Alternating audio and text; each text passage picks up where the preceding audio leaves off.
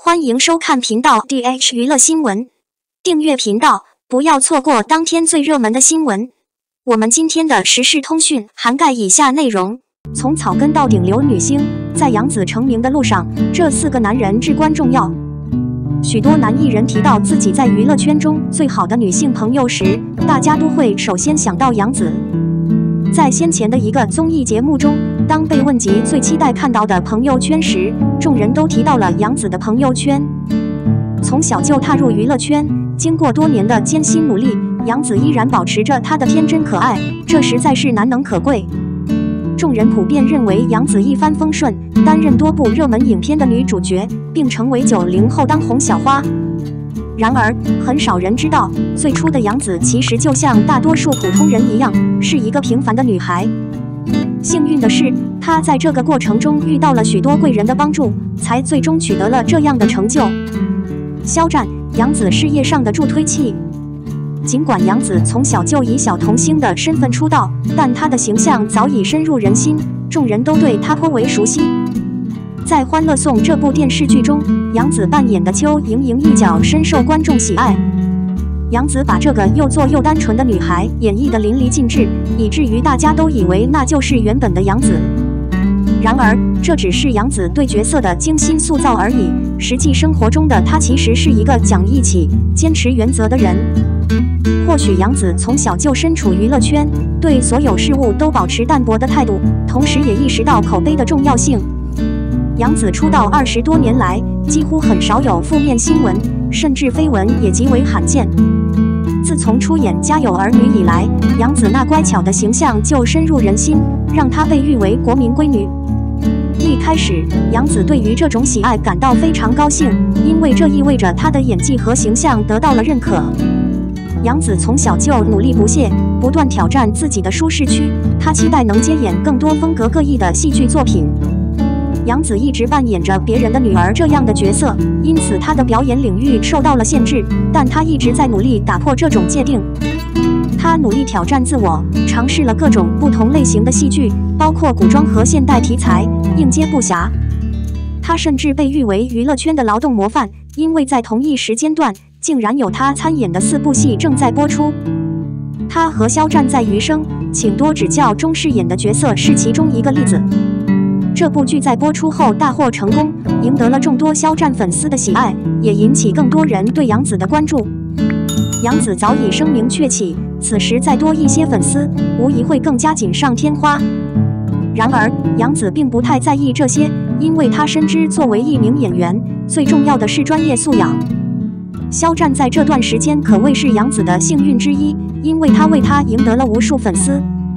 肖战在红毯上为杨紫提裙子的举动，在剧播出之前引发了突如其来的舆论风波。杨紫在娱乐圈打拼多年，几乎没有传出过离谱的绯闻，更不要说这种事情了。肖战的粉丝和杨紫的粉丝突然爆发冲突，有人甚至猜测肖战是在借杨紫的曝光度炒作。然而，杨紫没有理会这些谣言，而是继续着她和朋友之间的交往。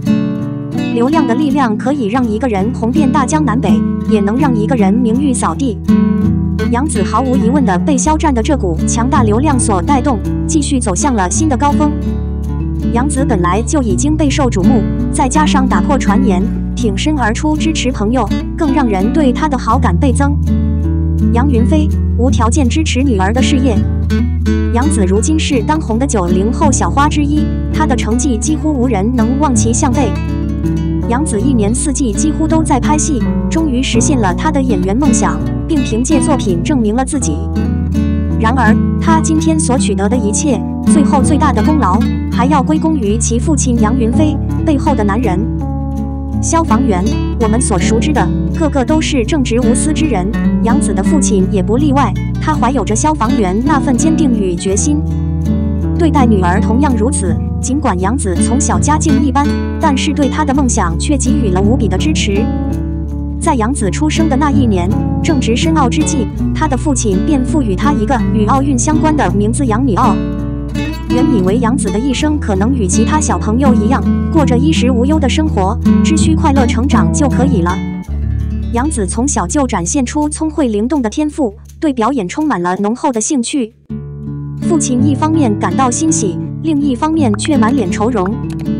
令人高兴的是，女儿拥有自己的理想，并且在如此年幼的时候就培养出了独特的兴趣爱好。令人忧虑的是，我们家也只是一个普通家庭，对孩子的援助实在微乎其微。杨云飞作为一个父亲非常开明，几乎会竭尽全力满足孩子的任何愿望。因此，尽管年纪轻轻，他便带着杨紫去各大剧组试试运气，期望能够帮助杨紫实现梦想。成功总是眷顾那些努力的人，即使只是一些边缘角色，也给了杨紫在她年纪轻轻的时候一些表演机会。杨紫在出演《家有儿女》时，得益于之前积累的资源，一举成名。在这部广受欢迎的作品中，这位默默无闻的女孩迅速赢得了众人的青睐。她扮演的角色夏雨，基本上可以看作是杨紫的真实写照。她学习成绩优秀，性格开朗大方。她在《家有儿女》中出色的表现，不仅让她赢得了好友的认可，还感到自己得到了恩人的赏识。在这个时候，张一山也成为了她的另一位贵人。张一山无条件站队杨紫。每年，杨紫和张一山都会在对方的生日当天等待，准时在午夜送上祝福。这对备受娱乐圈关注的金童玉女，自幼就结下了深厚的友谊，因为他们的家庭有着交缘的关系。在未来的职业发展中，他们也将成为彼此最坚强的支持，互相都是对方在娱乐圈最好的朋友。杨紫的性格开朗随和，常常表现得像个男孩子，和许多男演员都有着亲如兄弟般的关系。在我内心深处，最珍贵的人就是与他一同经历成长的张一山。如今，张一山也不甘示弱，他稳坐90后男演员中最具实力、最具潜力的宝座，而杨紫则也是如此。张一山在《余罪》中有出色的表现，这使他再次受到大家的关注，两人的事业也都取得了新的成功。也许这就是两个杰出的人在一起所产生的协同效应，不仅事业有丰硕的成果，两人之间的友谊也日益深厚。在杨紫传出恋情的时候，张一山并没有像其他人那样选择隐退，而是毫不犹豫地送上了自己的祝福。杨紫回归演艺圈时，张一山总是第一时间站出来帮忙宣传，为他的事业助力。二人的友情可以说是非常深厚的。对杨紫来说，在娱乐圈摸爬滚打时，他们成为了他不时倚靠的坚强支持。张一山一定会站在杨紫需要的地方，两个人走红毯更是让人惊呼。杨紫，剧力曾短暂给过杨紫一些资本。娱乐圈被形容为一个泥潭，而资本的介入则无疑会让这个泥潭变得更加浑浊。杨紫主演《家有儿女》后，许多人都开始期待第3季的到来。大家对杨紫的期待更加高涨，然而令人失望的是，第3季却遭到了一片骂声。杨紫的名字并没有出现在第3季的演员名单中，这让人们都觉得她可能已经开始逐渐退出了。网上对杨紫的攻击一直在不断增加，人们普遍认为她已经不再是一位踏实的演员。然而，当时的杨紫因为缺乏资源和背景，根本无法对抗网络上的谩骂声。直到她最终回忆起这段事情时，杨紫才含泪说出了真相，原来当时是自己被顶替了。资本方的女儿渴望出演，这才导致杨紫被挤占，并非外界所传的耍大牌。杨紫第一次感受到了资本的强大力量，因此她这个一向依靠自己的人，也希望有人能够保护她。就在这个时候，杨紫这位和自己的名字发音相同的富家公子也出现了。当时，杨紫创立了一家巨型公司，恰好对年仅16岁的杨紫产生了兴趣，并且还给她发行唱片。杨紫的事业得到了资本的支持，这种滋味实在是太幸福了。她的事业再次迎来了发展。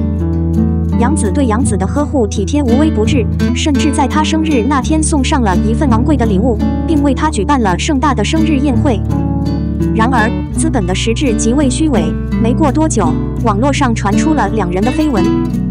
众人普遍认为，其实是杨紫想要借杨紫炒作自己，因此对杨紫的攻击再次增多。直到此刻，杨紫才意识到她被人利用，原来她只不过是资本的棋子。杨紫一气之下，仅仅半年就和剧力毁约，并且取消了对杨紫的微博关注。关于背后的深层次原因，我们并不清楚，但是可以确定的是，两人之间确实存在着很大的矛盾。杨紫如今已成为当红巨星，几乎和她合作的男演员都是一线明星。杨紫在合作《亲爱的热爱的》时，毫不吝啬地借助自己的影响力来推动其他人的知名度，这一点在她与李现的合作中尤为明显。这部剧在未播出之前就已经引起了轰动，受到众多观众的翘首期待和高度关注。播出后收获的反响更加热烈，人们不仅喜欢杨紫，而且再次开始关注和追捧李现。杨紫合作过的男演员几乎都对她的演技和品行赞不绝口，因为她的性格迷人，备受喜爱。在娱乐圈里，敢于直言不讳的女演员并不多见，她因为性格直爽而结交了许多朋友。我们的新闻部分文此结束，欢迎把你们的想法留在评论区，大家一起讨论一下。欢迎，也别忘了帮我点个赞加关注谢谢大家。